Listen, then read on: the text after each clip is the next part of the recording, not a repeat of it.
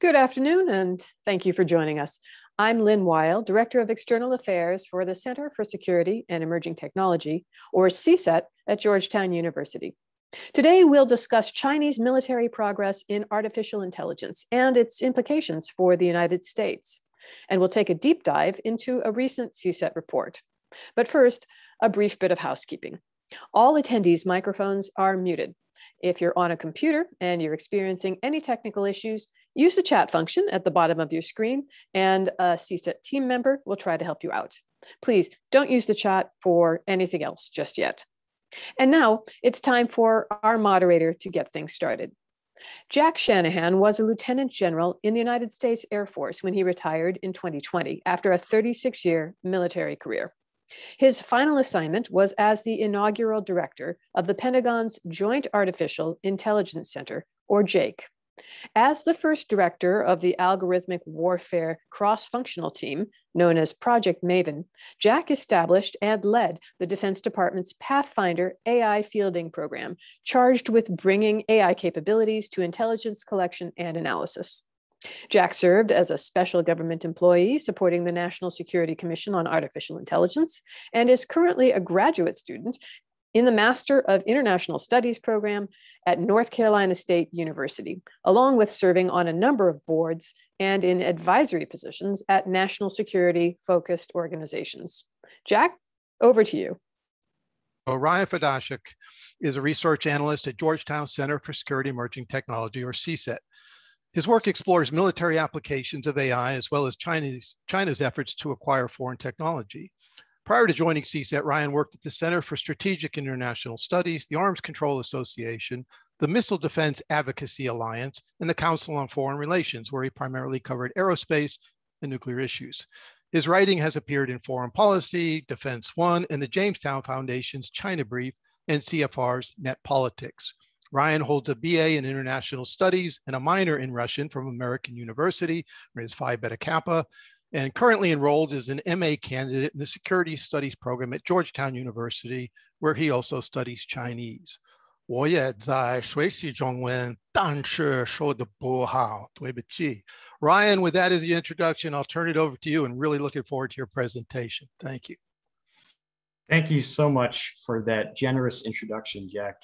And thank you all for taking the time to tune into this discussion on China's vision for the future of warfare. This presentation is mainly going to highlight findings from my most recent report with Jennifer Melot and Ben Murphy called Harness Lightning, How the Chinese Military is Adopting Artificial Intelligence. But before we dive into the specifics, I'd like to take a step back and talk about how we got here and why we're talking about this topic. So in the past almost 3 years I've been at CSET, concern has really been mounting in Washington about Chinese military modernization and the role of artificial intelligence specifically in that effort. You can see on the right side of the screen that just mentions of the technology in the Pentagon's annual report on the Chinese military have skyrocketed in the past couple of years. We know that leaders in the Chinese People's Liberation Army are bracing for a shift in warfare, and they expect that AI will be the key to unlocking the next generation of that technology. Particularly, they're anticipating that AI will result in a faster tempo of warfare, including compressed decision-making time, and that engagements will increasingly take place between machines, as opposed to between humans with the help of machines. But for all the attention on China's intelligentization strategy, we've seen surprisingly little in the way of public information about how exactly China is adopting this technology and how AI fits into its concepts of operations. Given that challenge, ever since the deep learning revolution in 2014, we decided that we would want to study the role of artificial intelligence in China's modernization strategy. And so my co-authors Ben Murphy, Jennifer Melot, and I wanted to look specifically at procurement information, including how the Chinese military is buying this technology and what commercial applications are already available for Chinese military planners. The bottom line from our report is that we estimate Chinese military spending on AI is probably on par with that of the United States. And that's surprising given the $500 billion difference in the top line budgets of the US and Chinese militaries. In particular, we find that the People's Liberation Army is particularly interested in acquiring autonomous vehicles for aerial and underwater reconnaissance, and AI-based intelligence analysis and decision support systems. We also find some interesting information about the structure of the Chinese defense industry around AI. Most suppliers of these systems and equipment are private companies. They're not state-owned enterprises or their subsidiaries, like we normally hear about the rest of the Chinese defense industrial base. We also see that the Chinese military is often able to access equipment, data, and capital originating in the United States, in part because of large gaps that remain in the US export control and sanctions regime. Now, for the next 20 minutes, I'd like to briefly walk you through the research approach behind our most recent report before I give an overview of Chinese military AI purchasing activity. Then we'll talk a little bit about the structure of China's military AI industry and how specifically the PLA comes to access US origin technology, including through limitations of the US export control system. Finally, I'd like to conclude by opening the discussion about vulnerabilities in China's intelligentization strategy. Now, I think the topic I'm most proud of in our report is actually the research approach, which might be a geeky thing to say, but I think that it's important to arrive at data-driven conclusions when we're talking about technical competition between the United States and China. So like the United States, the Chinese military relies on a fairly convoluted procurement process to actually buy weapons and equipment. It begins when the PLA and leaders within it identify requirements that have to be filled in order to achieve its mission needs.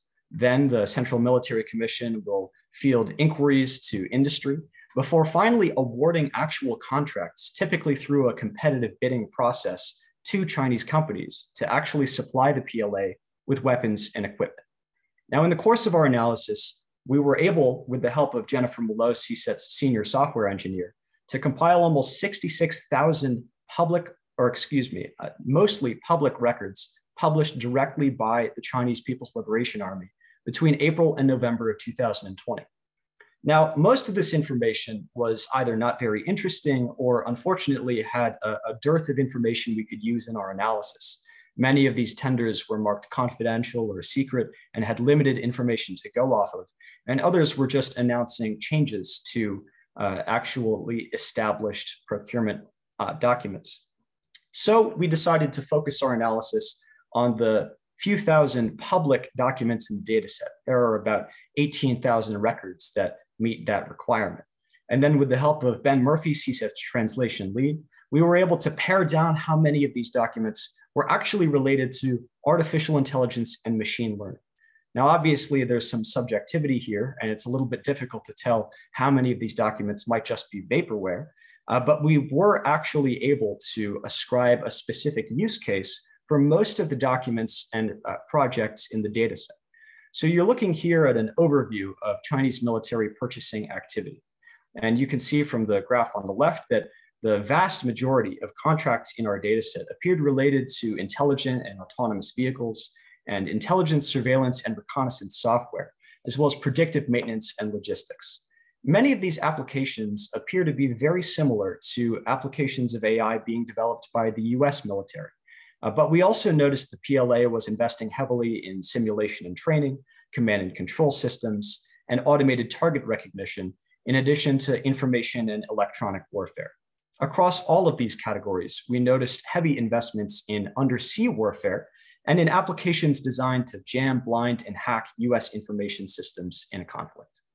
For example, you're looking now at some of the autonomous vehicles that we know the PLA has come to rely on.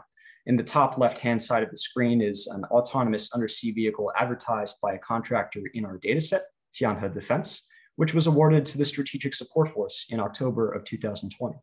On the bottom of the screen, you're seeing several different undersea sensor applications that are advertised by a different contractor, Starsea, that we know has sold autonomous undersea vehicles to the PLA Navy. And in the top right-hand side of the screen, it's everybody's favorite, the large displacement undersea vehicle first unveiled in 2019 at China's military parade, the HSU-001. But in addition to autonomous platforms, we're also seeing AI being used in a disembodied fashion. That is just software available to commanders for applications like intelligence analysis, targeting, and decision support. So this image I found particularly interesting. It's advertised by a PLA contractor as a real-time combat intelligence guidance system, but there's no way of knowing if this is a simulation or an actual screen grab from an operation that maybe they shouldn't be sharing details about. But either way, you can see that this software is reportedly tracking a US Arleigh Burke-class destroyer off the southern coast of California. And it's exactly this kind of system that the PLA hopes will give it an advantage over the United States, potentially in a Taiwan conflict or some other operation in the South China Sea, and possibly even further into the Pacific, as evidenced by this screen grab. But in addition to the actual applications being purchased and used by the People's Liberation Army, we learned some interesting information about the structure of China's emerging military AI industry. Most notably, that there is a robust and growing AI defense industry in China. And it's primarily comprised not by state-owned enterprises or their subsidiaries, but by private companies that appear to have no level or at least minimal levels of state ownership. It's important to note, however, that ownership information does not tell a complete story about companies in China. For example, most of the PLA's AI suppliers identified in our data set are not state-owned, but they do benefit indirectly or directly from equipment, personnel, information, and capital provided by the state. For example, many of the suppliers in our data set were recipients of funding from government-run guidance funds, a topic that my colleague Noor Long has published quite a bit about at CSET. Let me take a second to walk you through a typical Chinese military AI vendor. So we identified 273 unique institutions in the course of our study that were supplying or were selected to supply these kinds of weapons and equipment to the People's Liberation Army or related state-owned defense companies. Most of these institutions were founded by STEM graduates, primarily from elite Chinese universities like Tsinghua and Beida, or by former staff members who used to work at large Chinese or even US internet companies like Baidu, Alibaba, and Tencent, and Microsoft Research Asia. Like I said, a lot of them have benefited from funding provided by the central government or from local governments' military civil fusion guidance funds. Most of them are headquartered in university or Communist Party-run commercialization enclaves or innovation parks. And many of them also tend to co-publish research with defense-affiliated universities and research laboratories. The bottom line is that these emerging companies seem to be fairly small. They've only recently started creeping up in the past 5 to 10 years. Most of them have fewer than 50 employees and very low amounts of registered capital. And this is, in many ways, allowing the Chinese military to develop AI in a fairly agile direction and to very rapidly meet operational requirements as the technology emerges. But in the course of our analysis, we were also surprised to learn that many of these suppliers were relying on US origin equipment, data, and capital in the systems they were providing to the People's Liberation Army. For example, on the right-hand side of the screen, you can see a very clearly labeled Jetson TX2 processor developed by NVIDIA. And this was ultimately used in a natural language processing system sold to the PLA ground force. Likewise, there's a company called Elaine that sells ship tracking data to the PLA Submarine Academy. And that company uses data that ultimately comes from a constellation of satellites run by Orbcomm, an American satellite company. Likewise, we even noticed that some US venture capital firms are financing Chinese companies that have gone on to supply the PLA with AI-related weapons and equipment. Some of you might have noticed that today in the Washington Post, there was a story about this topic by Ellen Nakashima and Jian Whalen that mentioned, for example, Eversec and 4Paradigm as recipients of funding from American venture capital firms. Let me give you one last kind of humorous example of the way that the PLA can sometimes acquire American equipment. You're looking right now at what used to be a website. And I would caution you, please do not attempt to visit the URL as it has since been compromised. But previously, if you were to go to nvidiagpu.com, you would look at a website exactly like this, run by a Chinese company called Linkzol, which is an NVIDIA GPU reseller. And so basically, institutions and companies in China looking to use advanced semiconductors designed by NVIDIA can come here to purchase these products off the shelf and then use them for whatever application they may see fit. And this is actually exactly what happened with the Strategic Support Force in 2020. According to information in our data set, Linksol sold NVIDIA's Tesla V100 GPUs to the Strategic Support Force in April of last year. Ultimately, the reason that this is able to happen is in part because there are some significant limitations to the current US approach to export control and sanctions. Of the 273 unique suppliers identified in the course of our study, just 8% of them are named in key US export control and sanctions lists, including the Department of Commerce's Entity List, the Chinese Military Industrial Complex List published by the Department of Treasury, and the Section 1260 list required by the National Defense Authorization Act and published by the Department of Defense. And as you've just seen on the previous slide, there are a number of intermediary companies like Linksol that make a business out of circumventing these US restrictions and selling American equipment back to sanctioned PLA units. Ultimately, though, despite the significant progress that China has made in advancing its AI capabilities and accessing American equipment, there are serious vulnerabilities in both the technology at hand and China's strategy to wield it for battlefield advantage. First of all, we should note the risks that are endemic to all AI systems. CSET has been leading the charge discussing some of the vulnerabilities that are inherent in machine learning systems in different modes of failure. For example, along lines of robustness, specification, and assurance. The bottom line is that AI accidents happen pretty often and are bound to continue doing so. Since 2015, for example, the Global Partnership on AI has logged more than 150 AI incidents. We also know that these systems are susceptible to adversarial attacks. In a contested operational environment, for example, they likely would break under pressure and may end up erroneously identifying subjects and maybe even engaging in targets by complete accident. And this is a subject that's been published on by scholars like Michael Horowitz and Paul Scharr. And it's something that I think the United States and China are both trying, or at least starting to take a little bit seriously. Including within China, there are ethical debates about the use of artificial intelligence, for example.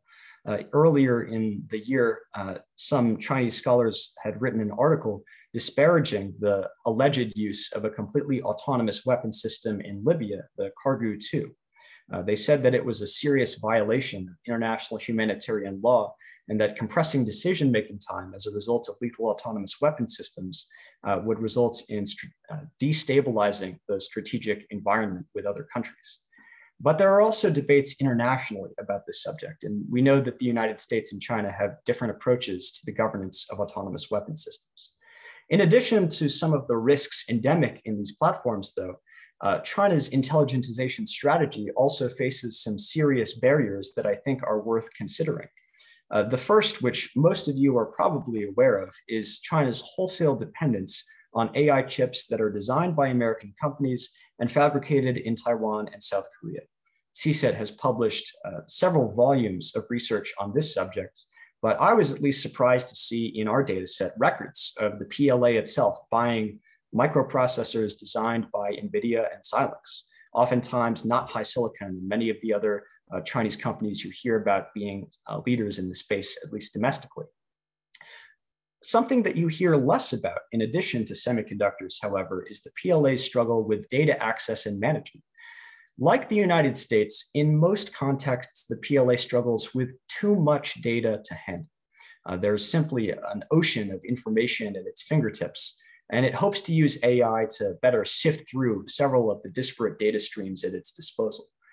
But in different contexts, there are, in fact, situations where the PLA appears to lack certain kinds of data required to really operationalize machine learning systems. One example that I've seen PLA researchers and defense industry engineers write about in China is a lack of X-band radar images of targets that can be fed to intelligent missile seekers to automatically identify potential targets for those platforms. And so I think that there are certain applications where China's alleged data advantage is simply not true or does not so far extend. In addition to data management, however, there are also issues with talent and workforce development. Like the United States, it's kind of surprising to see people complain in Chinese that they struggle to get clearances for the right people, especially in public-private partnerships concerning artificial intelligence. In addition, the PLA officer corps oftentimes struggles with technical literacy. Many of the members that go through the National University of Defense Technology often end up writing fewer than 1,000 lines of code in the time they attend the university. And this is something that the United States is also struggling with. For example, my colleague Diana Gelhaus has written quite a bit about DoD's own talent and workforce development issues with respect to artificial intelligence. The final area where China faces some AI barriers is in corruption and in vaporware. Like in the United States, I highly suspect that there is this pressure to, you might say, sprinkle a little bit of AI onto your project proposal in order to secure funding or in order to win the bid for a given contract. It's really impossible for us to know with certainty how much machine learning is genuinely going on in a lot of the AI contracts analyzed in our study.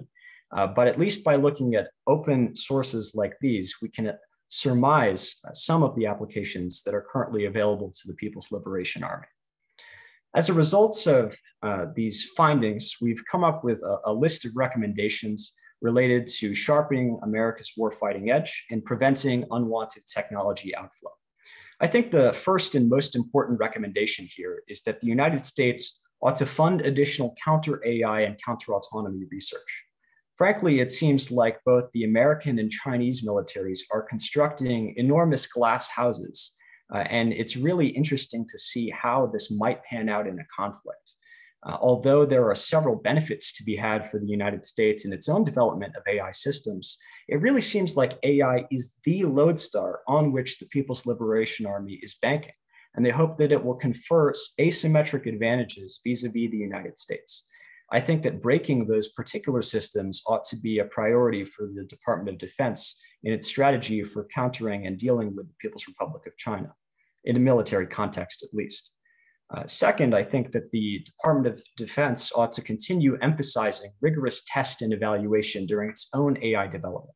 We know and we've seen the PLA write, talk, and buy AI systems that are designed to break the kinds of sensor and communication networks it believes the United States has come to rely on. Making those resilient and ensuring that there are information assurance capabilities in every system designed and used by the DoD ought to continue being a priority. And policies like the Department of Defense's ethical AI principles and DoD Directive 3009 ought to be viewed as sources of strength, not of weakness, when engaging in technological competition with the Chinese military. On the second side of the coin, regarding preventing unwanted technology outflow, I really think that Congress ought to issue a review of the evolving size and structure of the Chinese defense industrial base. It's clear to me that there are several unknown unknowns with respect to the current US approach to export control. There are literally thousands, if not tens of thousands, of companies in China licensed to supply the People's Liberation Army with weapons and equipment. And it sure seems like the US government struggles to understand exactly who they are and to regulate the kind of interactions US businesses ought to be having with them. I think one solution to this would be to adopt a more flexible and technology-based approach to export control. For example, the emerging and foundational technologies list required by the Export Control and Reform Act of 2018 has still not been released by the Department of Commerce's Bureau of Industry and Security. I think identifying those linchpin technologies and taking steps to screen licenses for things like graphics processing units would be a step in the right direction. Finally, I think it's vital that the US government scale up funding for offices tasked with export enforcement. Ultimately, I empathize with the Department of Commerce and the Bureau of Industry and Security, as well as the Department of Treasury and the Office of Foreign Assets Control, because it's really hard to understand who in China is supplying the PLA with weapons, data, and equipment. And frankly, they don't have enough billets at their disposal. There are not enough people working on the challenge. And it does seem in many ways like an intelligence issue rather than one of enforcement. And so I think that one step that might go in a positive direction towards solving this issue would be to establish an open translation and analysis center, or to more broadly equip personnel in the Departments of Treasury and Commerce with language capabilities and ensuring they have enough resources at their disposal to take on this really massive mission set and threat space. With that, I'm happy to field any questions you all might have about the report or about some of the recommendations I've laid out. I'd like to thank you for taking the time to listen to this presentation. And if there's anything that I can't cover in the next 40 or so minutes, then I encourage you to give us an email at cset@georgetown.edu. Thank you all very much for your time, and thanks for tuning in. Thank you, Ryan. And there are bound to be a number of questions and comments on your excellent presentation. Jack gets to exercise the moderator's prerogative and kick off the Q&A himself. In the meantime, if anyone would like to ask a question, please type it in the chat and it will be read aloud. We may not get to all the questions, but we'll do our best to cover as much ground as possible. Those who are phoning in for this meeting, please understand the limitations, and we won't be able to answer your questions. Thank you. Okay, thanks, Ryan. Fantastic presentation. As I said, before I get to ask the first question, I just wanted to talk about the report itself and commend you and your two co-authors, Jennifer and Ben, for what you've done. And if I go back to my earliest days standing up Project Maven, all the way till I retired out of the JAIC last summer, we had a hard time getting an operational net assessment of what China and Russia were doing in terms of operationalizing AI in the military. There's very good source reporting on sort of open source commercial academia. We struggled a little bit with the Intel community to get good reporting on what are they doing with these technologies. It got a lot better over the past couple of years, but it's still not there. Why? Because one, this is not to denigrate the IC. They didn't know what to collect against until they started talking to the people that were looking at the same things on the US side. So data, compute, technologies, and all that.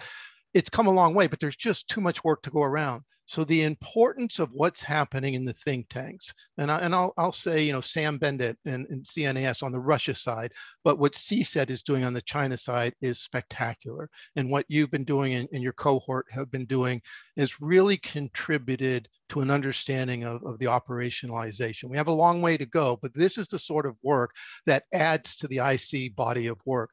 I hope, and I'm almost certain that the IC is never going to view this as a threat to their work. They should be very thankful that it's complementary to them. And the idea of the IC and open source working together and you getting access to things maybe they just can't see day in and day out is so important. So you have done yeoman's work with I don't think people appreciate how much work goes into looking at those contracts, and probably a lot of arcane and esoteric terms used in contract language and so on.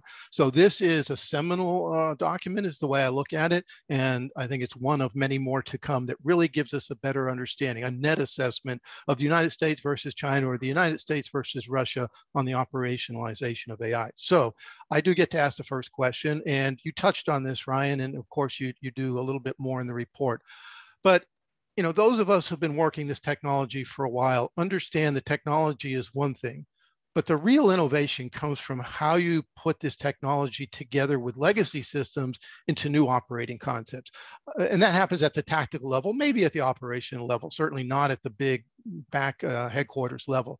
So what inferences did you glean that you can share with the audience here in terms of what about that operating concept? What are they focusing on in operationalizing AI for military purposes? And I'd say equally important, you know, of course, there are some limitations. You couldn't get everything, the classified pieces of it. So where else should the Intel community and open source be focused, think tanks be focused to help close some of those gaps? So we'll start from there and then we'll pick up the rest of the questions. I see they're coming in pretty fast and furious now. So thanks, Ryan, over to you. Yeah, well, thank you, first of all, for the praise and for the multifaceted question. So on the first portion about the operationalization within the Chinese military, it really seems like there are two areas of focus that cross-cut the applications we've laid out in the report. The first is the PLA's focus in undersea warfare. We know that the Chinese military knows that it's had some significant disadvantages in undersea sensing and detection. Whereas above the waves, right, they've got these really sophisticated and exquisite anti-access area denial systems that might be able to strike at US surface ships.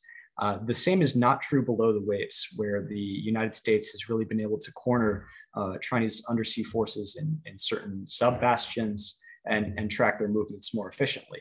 So I think that the PLA has been trying to push back really since it first commissioned an undersea sensing network called the Great Underwater Wall in 2017. And it's since been more public about disclosing some of the many autonomous undersea vehicles under development at different Chinese research institutions. But even before then, autonomous undersea vehicle research and unmanned undersea vehicle research has been a long-standing trend in military modernization in China. The second area within the first part of your question is in information and electronic warfare. I think that real EW operators are aware of the use of AI and cognitive electronic warfare, automatically, understanding an incoming signal and then modulating one's own response to try to jam some adversary's platform more efficiently, I think is a real key application of AI that's already underway in both the US and Chinese militaries. But on your second point about the role that the United States can play and researchers can play in deducing open source information, I think this is really important. I think that open source research has come a long way on China. I, as a private citizen looking at the low side of things, will never be able to have access to the same kind of high fidelity communications and psychological profiles on certain people that are actually making decisions in the Chinese military, but that's also not really necessarily where my interests lie. And I think that the open source research community has done an exceptional job of exploiting widely available documents. Matt Korda at the Federation of American Scientists and Dex Eveleth at the Middlebury Institute in Monterey have been looking at geospatial imagery analysis and finding all of these Chinese missile fields. The fact that private citizens can go and do this now really is a revolution, not just in intelligence, but in the collection and dissemination of information anywhere in the world. Yeah, fantastic. Great answer. I think it really, revolution is what's happening. So I'm really thank you for what you just said. All right, the questions are coming in. I'm just going to start working my way through them. Jeffrey Riley says or asks, given the fact that all public-facing documents from China are approved by the CCP's Ministry of Propaganda, what confidence level do you ascribe to public documents from the PRC? So I'll start, Ryan, because there is, I think, an analogy here with the US. The one place that seems to be unaffected by sort of misinformation, disinformation, just like is we do a lot of information operations in the Defense Department, we don't mess with contracting information. Now, that might be changing after the release of this report. They might clamp down a little bit. My take on it would be, and I'd be interested to see if you agree, Ryan, that this is pretty publicly facing contract data. Probably take it at face value with a little bit of a grain of salt. Is that a fair assessment? Yeah, that's exactly right. So I would agree with your assessment here first. And so we caveat throughout the report, we only know what we can see. We are bounded by the streetlight effects. Thankfully, there are some things we know that we do not know in the data. There's some very large contracts, maybe the equivalent of like a JEDI-like system or program in the United States that we simply can't see in China. We have no idea who's filling it. We can surmise that some large internet giants are involved in its development, but these kinds of records just aren't including that information. And so we make that very clear in the report. But I also think that the question is, I get this a lot, like how can you trust anything they say in Chinese? But there are some areas where I think as a result of Xi Jinping's allergy to low-level corruption, first of all, at the local level, but also just as a result of needing to function as a business where you can't afford to astroturf so efficiently, right? So when the PLA is trying to get the best deal on its weapons and equipment, it needs to solicit bids from companies. It needs to have some indication about what it's interested in buying so it can get these startups to exist and get people to found them in the first place. And so that's exactly what we've been trying to mine, at least with this particular report. But to answer the question in even greater detail, we take steps in everything we do at CSET to corroborate this information with outside sources. You can look at press releases published by dozens of different companies contemporaneously with when they appear to have received those contracts. You can look at statements and news articles released in very local TV and news and propaganda stations in China that confirm a lot of what's being discussed in these reports, which I would say is a measure of confidence as opposed to an indication that everything is being coordinated miraculously at the very highest echelons of government. Yeah, thank you. This next question from John Nichols is one that comes up frequently. It's an important one, and it's one that gets discussed a lot. And his question is, wouldn't you agree that the PLA's use of US chip technology is merely a stopgap? A longtime strategic view would recognize Xi Jinping's initiatives such as Made in China 2025 are designed to develop indigenous chip development. And this is a big government discussion, and it was when I was at the JAIC as well. If you press too hard, do you just accelerate China's production? What decoupling or interdependence or self-sufficiency, whatever the word of the day is, that's a big one. And as a sub-question that John Nichols asked is, if China reunifies with Taiwan, with reunifies in quotes, is it a safe bet that will gain all their TMS chip fab technology capability? So it's a really good question. I'd like to hear, Ryan, how you address this in terms of, how much do we keep pressing on this, and do we just accelerate their own production, and is it a stopgap measure?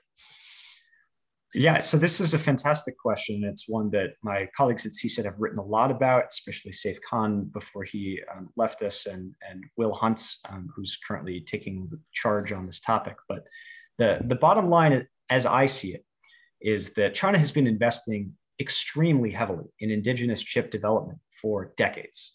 James Andrew Lewis had this great study for CSIS in 2019, about the fact that this effort has been dating well before I was ever born.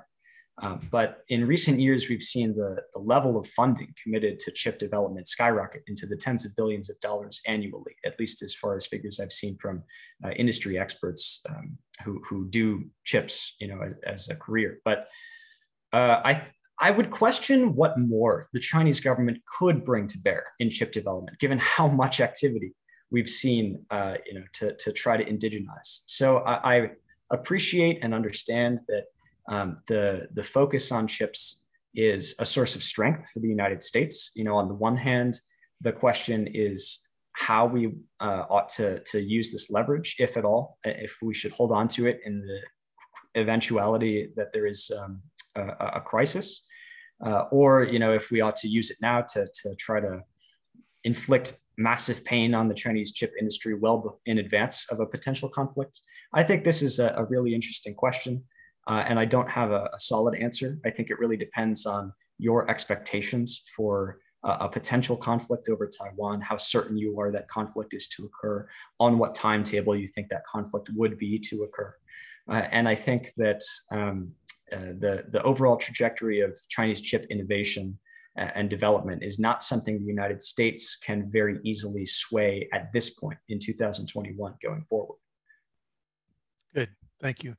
This next one from Adil Khan also comes up fairly regularly, and his question is, if the proposed suggestions are implemented and as they evolve over time, would these restrictions not have a chilling effect for innovation in the US and for its allies? And this gets to the question, segueing off of his question, is how much of AI should remain open source? And it is where it is today, largely because it's been an international open source effort. I think we're at a point now where we're facing a potential adversary where we have to think seriously about putting some restrictions and clamps down. So I'll be curious of your answer to Adil's question.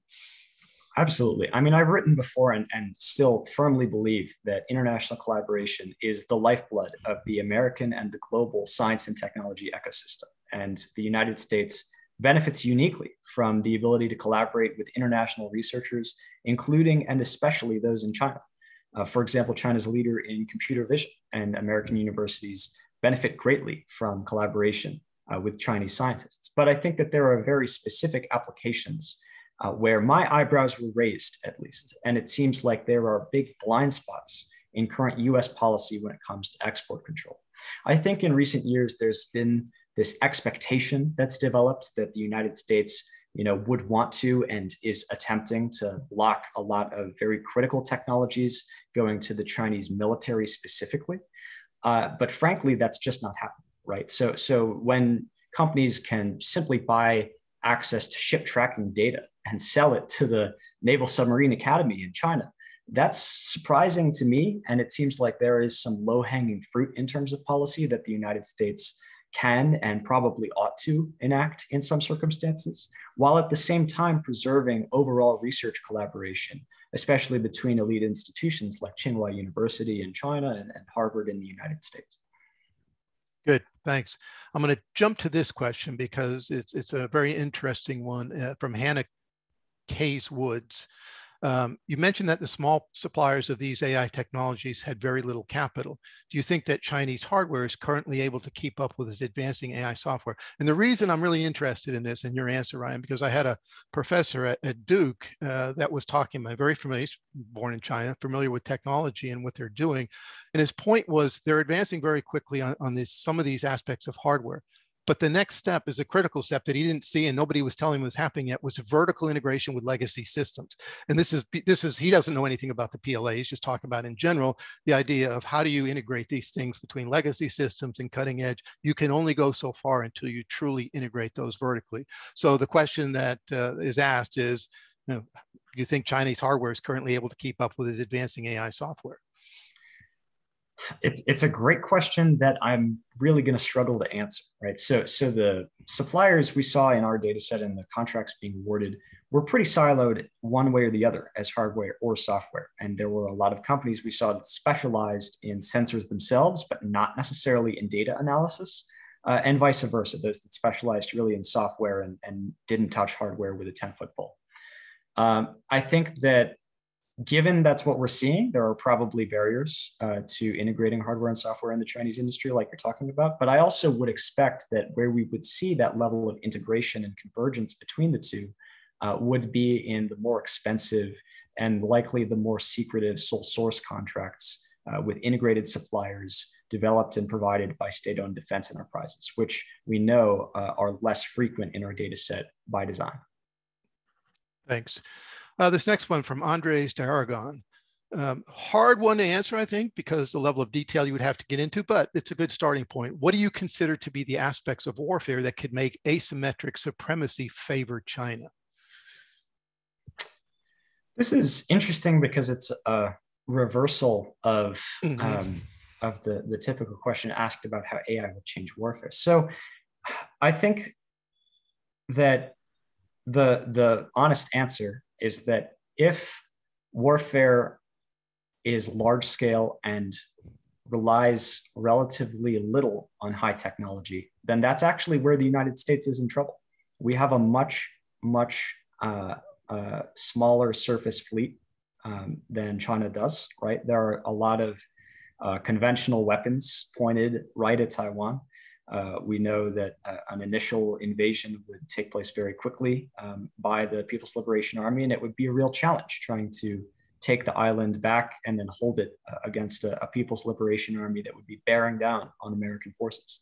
And so I think really the tripwires that exist in a potential US-China conflict are the ones that have been known to the United States since 1945.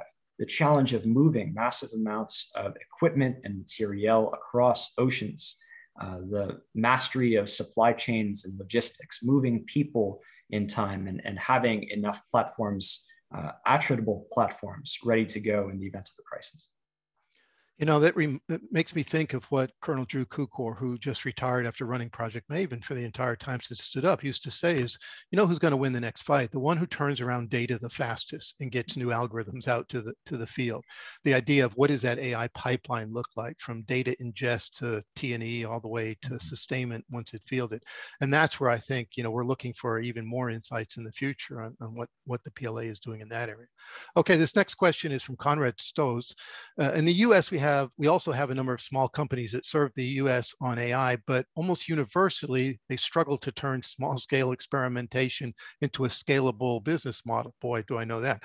Is there evidence in the Chinese contracting data of the PLA picking winners and rapidly helping to scale up some of these young companies that are developing AI solutions for them?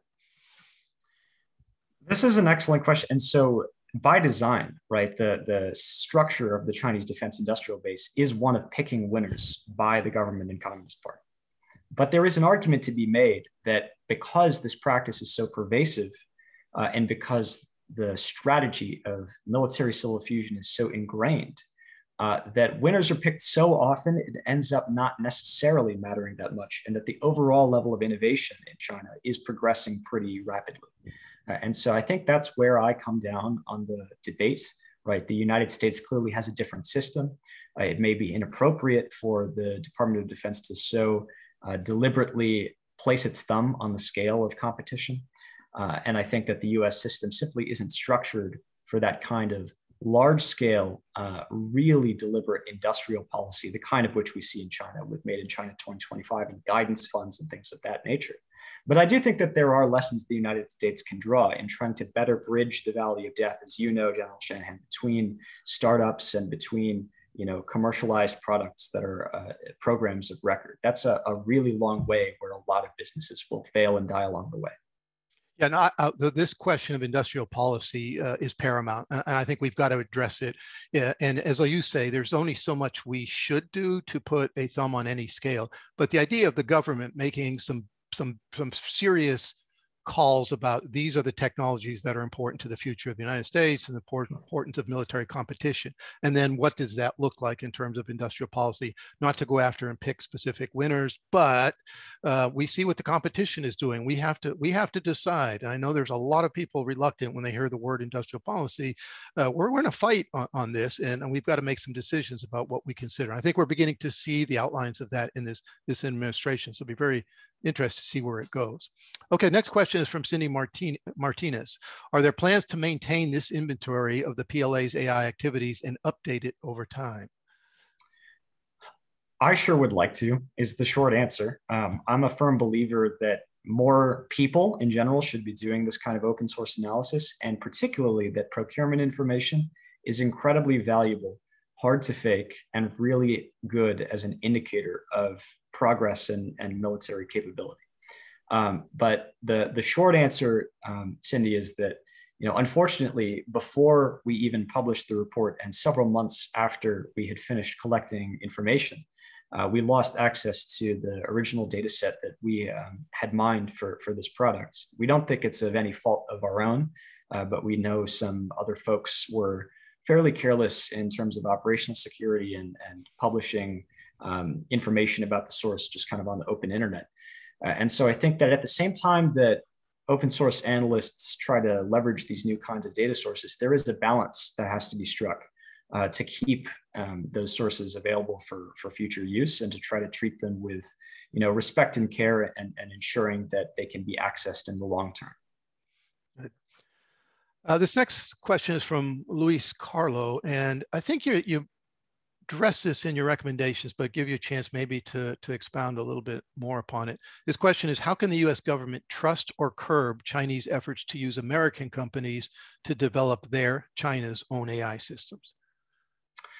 Yeah, so I think that the second bout of recommendations are an adequate starting point, but this is a challenge. The export control system that the United States currently has in place was not designed and is not capable currently of screening every transaction of military relevant equipment being sold to the several thousand potential suppliers of Chinese military weapon systems. And so reconciling that understanding with the current system is going to take massive political will and is going to take serious changes to the way the United States does export control. First of all, I think that we should not kid ourselves, and we need broader authority to screen transactions on the basis of technological relevance as opposed to end user. So I wrote an article a few weeks ago in Politico describing that it's very easy for a Chinese company to just change its name if it's placed successfully on the US entity list. I want to commend the folks who do export compliance because it's a hard job. But adding bouts of a few dozen companies at a time is going to take forever. If I think it was today that the Bureau of Industry and Security added 34 more PRC-based entities to the entity list. And so if you were to add 34 Chinese-based companies to the entity list every month, which does not happen, it happens a lot less frequently than that, then to capture the estimated 25,000 companies that are somewhere in the PLA's weapons and equipment supply chain would take 60 years. I would be dead by the time that happened. Yeah, understand. For everybody, we really get some good questions coming in, and I know some of you will have to drop off at 5 Eastern time, but we've agreed to keep going until, I'll take the last question at 5:10 and we'll be closed out by 5:15, just because this is great dialogue with Ryan and the questions here. So this next one from Avi Lerner, do you think China is taking a dual use approach to AI, or do its civilian and military interests remain very separate? They are very much taking a dual use approach in the idea of military civil fusion, which a lot of people have written on, Elsa Kania, you and CSET. This is an important one. And I think the idea of AI starting as a dual use technology in the commercial world, then being adapted for defense purposes versus every other technology we've had done in the reverse. And it's really hard to decide where one end and the other begins, but give you a chance to tackle that question from Mr. Lerner. Do you think China is taking a dual use approach to AI? Yeah, so once again, I would agree with your assessment that AI as a foundational technology is useful in a variety of applications, including military. But particularly in China, there is this military civil fusion development strategy that I think makes it a particularly difficult use case to say that, we're going to cooperate with civil institutions to advance AI research and then simply leave military applications alone. That's just a difficult value proposition. The further and further we go in techno-strategic competition with the People's Republic. Thanks. Next question from Brad Godfrey. Is it meaningful to distinguish among Chinese companies when considering export controls? They can be required to front for the PLA.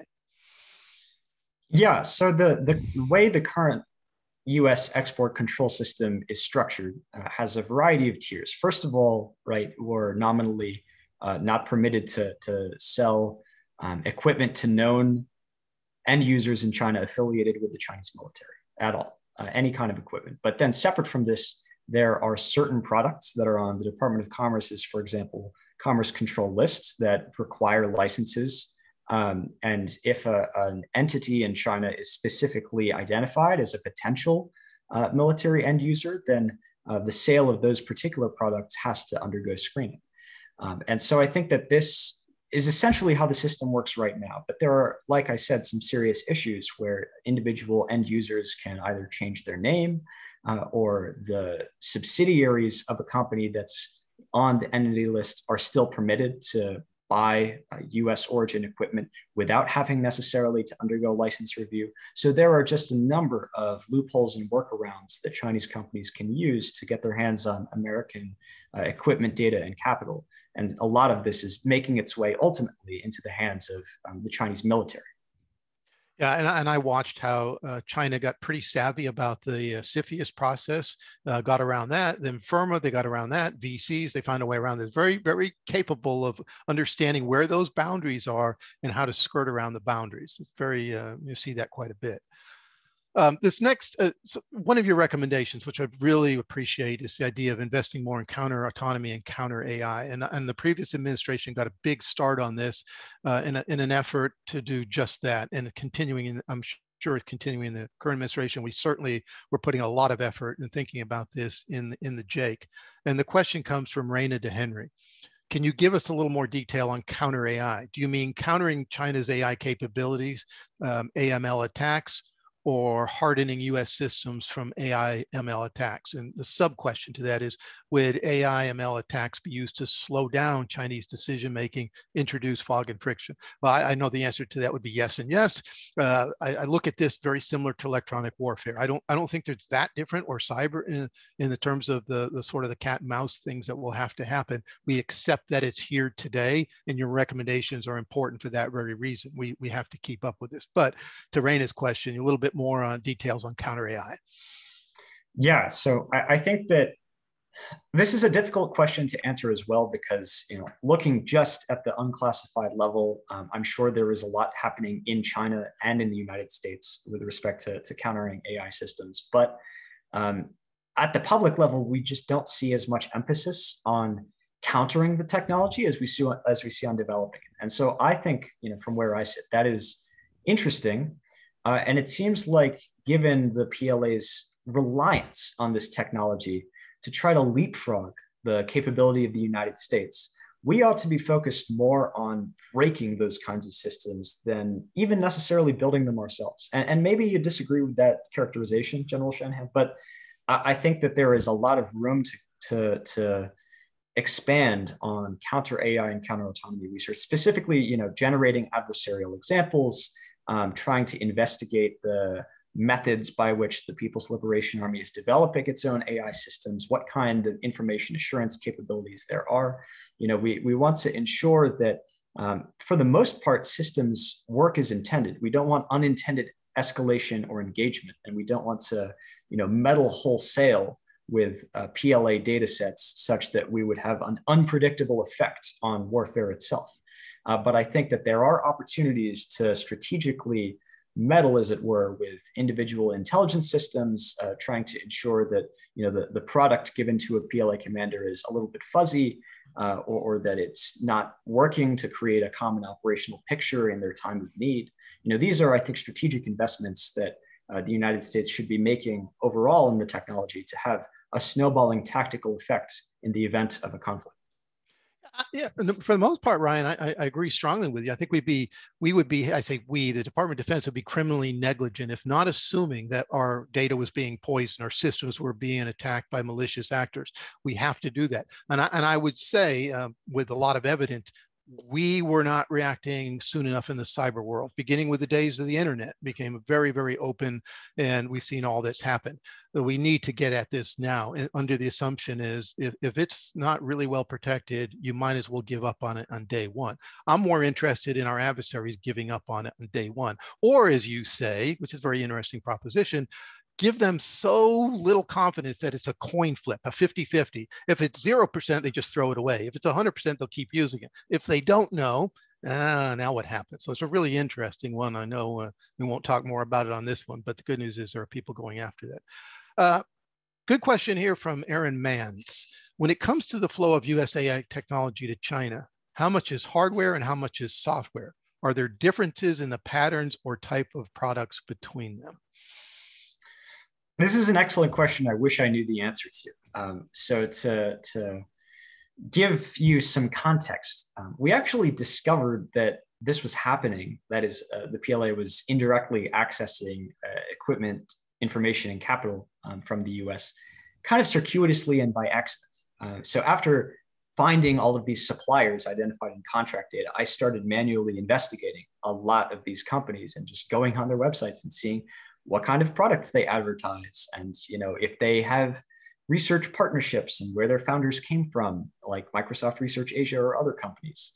And in cases like that, we only sometimes surreptitiously found out that, they say right on the website that they get data from Orbcomm, this US satellite company, or they buy this data from this third-party vendor located in the United States, or that they mainly claim to sell instrumentation equipment made by other American companies. Like, that was very interesting. But, my cop-out answer is that it's extremely hard to measure this trend at scale, because the kind of resources being accessed by companies are different. They access them in different ways. And usually I'm going to assume that they're not putting it right on their websites. But because we were able to find out about it to begin with, which is the reason that it's in our report. Yeah, it's important. There's a really good question here, and one that I think is important to American industry from William Holstein. What do American CEOs who are selling advanced technologies to the PLA say about what they are doing? Do they have full knowledge or can they feign ignorance?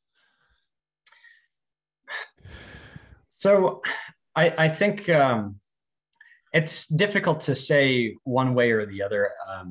I have less experience personally in the setting, but it seems pretty easy to feign ignorance in a lot of cases. Yeah.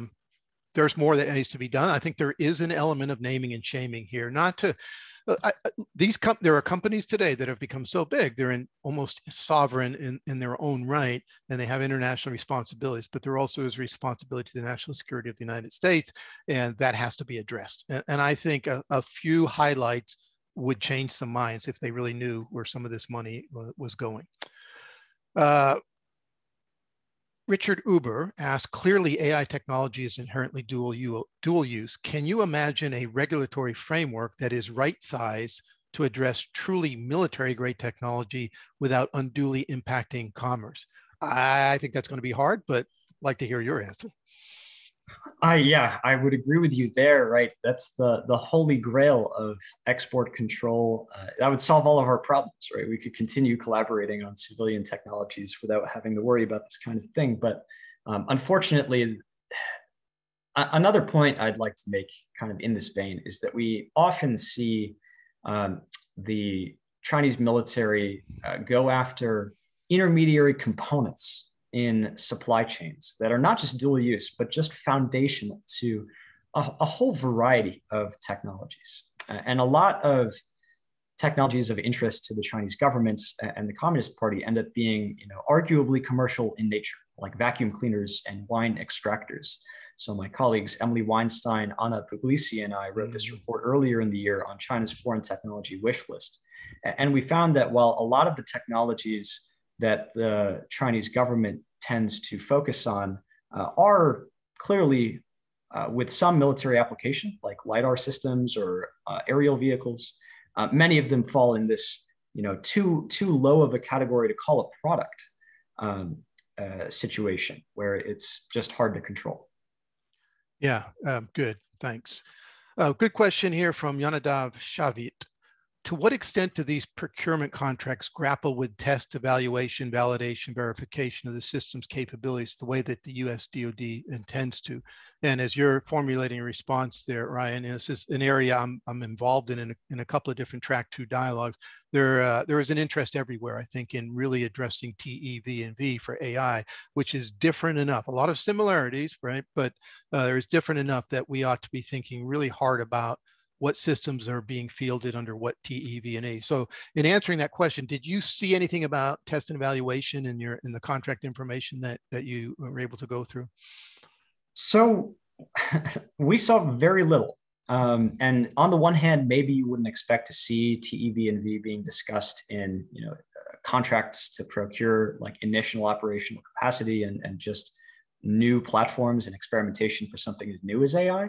But on the other hand, this is exactly part of the reason why I so strongly suggest investing more in counter AI and counter autonomy research. I have not seen PLA officers discuss in detail any plan to assure the robustness or information assurance of AI systems they are developing and nominally fielding. China does have some new generation AI governance principles on the development of responsible AI, and they do emphasize safety and controllability, which I think personally is a good thing, because like I was saying earlier, we want to be able to expect the outcome of the use of an autonomous system, and we want to avoid unintended engagements wherever possible.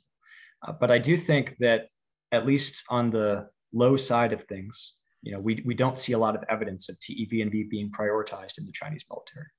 Good, thanks. Yeah, and I'd really be interested because, like you, I mean, there is a rationale that you could make, or an argument you could make under the rationale that we want our adversary systems to not work as well as ours. I don't think that holds water when you're talking systems that at some point could be autonomous and could kill a lot of innocent people, civilians, non-combatants, whatever. It's in the world's best interest to do TEV and V pretty rigorously. So there's more work on that one. From Frank, I think we'll get time for 2 questions and then we'll wrap up. Frank Fan. How do you see the Chinese government-oriented 1,000 Talents program, which has sort of gone quiet for a while? And his sub-question to that is, innovative ideas and cutting-edge technologies are legitimately delivered to China through U.S. universities, and could such harmful, quote, win-win, end quote, collaborations be stopped by research universities, institutions in the U.S.? Every event on China, 1,000 Talents comes up. And I'm not complaining. I didn't want to go without it, so I had to bring it in. I'm not complaining. So I had the chance to write a paper on this with Jacob Feldgois, who's now at the Carnegie Endowment, last year. And we actually identified several thousand people who had been offered 1,000 Talents awards. And we ended up learning a lot of information about the program. So I'm happy to answer the question. And the bottom line is that, yeah, there are some real concerns about engagement with certain Chinese universities. But I think that it is important to disambiguate between individual institutions and even individual departments of concern in China. We know, for example, there are a group of universities, the 7 Sons of National Defense, which are administered by the Ministry of Ministry of Industry and Information Technology in China. And so we've written at CSET in the past, trying to identify some of these institutions of concern, like the 7 Sons, where US policy should really be focused. Good. I think 2 more, and I think they're fairly quick. Matt O'Shaughnessy asked a question, and I don't know how much you'll be able to answer. How does China and the US's thinking differ on the scope and scale of AI's vulnerabilities?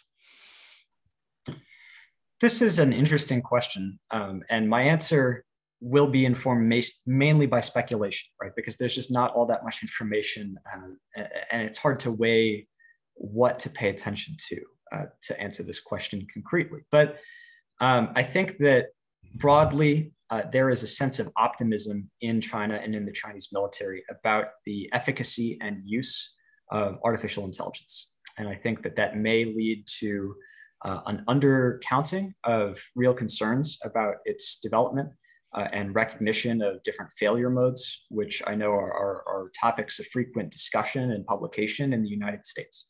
And so based on what I can see being discussed in open literature, that would be my answer. Okay, and this last question, which again, you've addressed in the presentation, but see if you have anything else, from Emmanuel Saliot. Is there a difference in US and Chinese warfare doctrines in the scale of the use of autonomous and AI-enabled autonomous systems? The bottom line is that yes, there are important differences in US and Chinese doctrine, but I want to take this opportunity to emphasize the similarities, which are actually very striking. Like, it's kind of crazy when you read articles in PLA Daily and in other, more scientific research publications in China, and they cite, US Air Force generals like David Deptula or like yourself, General Shanahan. They're talking about how we need to, speed up the OODA loop, like Observe, Orient, Decide Act. We need to construct, network-centric warfare and cloudify our AI systems. And the US concept of mosaic warfare comes up very often. It seems in many ways like the PLA is trying to emulate what they view the United States as already having accomplished in building a network-centric system of systems. The difference here, arguably, is that they are focused on then degrading and destroying the system built by the United States. And they have a very holistic view of how to sabotage and paralyze US battle networks. These are the specific phrases that are being used in textbooks, for example, at the National University of Defense Technology. As somebody who isn't actively involved in military planning in the United States, that's kind of scary to me. And I don't know the extent to which the United States understands this threat or is working behind the scenes to try to counter it. But that is, I would say, the kind of high-level difference between the two strategies. And you're getting at something, Ryan, that I've thought a lot about, in this idea of a security dilemma with AI. We're just sort of in the danger is a death spiral where we're each assuming the worst of each other and then accelerating without necessary T and EV and getting these things feel faster. We have to be very careful about that. We don't want this to be a missile gap. And what I wanted to say, one of the things I forgot to say earlier about your report, it does such a commendable job myth busting. Right? It's very easy to say we've lost the AI race or we're doomed. Not at all. And when I read the report, as I told Ryan yesterday, it was like reading a DoD report. I mean, you experience very similar challenges in trying to do any AI pipeline. We know the Chinese intent. We know the PLA's intent. The question is, how fast can they get there? So we don't slow down in the United States, but we have to recognize this is hard work. And you've brought out a lot of the challenges, but also the opportunities for the United States to sort of address some of the challenges China is facing. And I also wanted to say your report is very creative in the way you've come at this. So I want to say thank you for that. So I know we didn't get to all of the questions. We got to a number of them. I don't know what Ryan's position is on answering questions that are added after the fact, but I'll leave that between Lynn and Ryan to figure out. So Ryan, what I want to close before turning it back over to Lynn is just say, thank you so much for what this does. It's a fantastic discussion. I love the questions. They're all germane. They're all pertinent. There were a few I didn't get to, mainly because they were just get into classified and you just can't get there from here. But I thank you, Jennifer and Ben, for everything you've done. And if you're willing to take on questions later, do that. So Lynn, I'll turn it back over to you to close this out. And thanks for just a really tremendous presentation by Ryan and his answers. Thank you. Thank you, Jack, for moderating and for teaching us all a little bit of Chinese this evening. And to Ryan, thank you for presenting your work and for doing the work together with the team. And we really appreciate all of you for joining us and offering your thought-provoking questions. We are sorry we couldn't get to them all, but if you'd like to learn more about CSET, please go to cset.georgetown.edu and sign up for our newsletter and for our research updates. Our next webinar takes place on January 20th, when we'll have a conversation with colleagues at Stanford University's Institute for Human-Centered Artificial Intelligence. The subject will be strengthening the technical foundations of U.S. security, and we will send out information soon.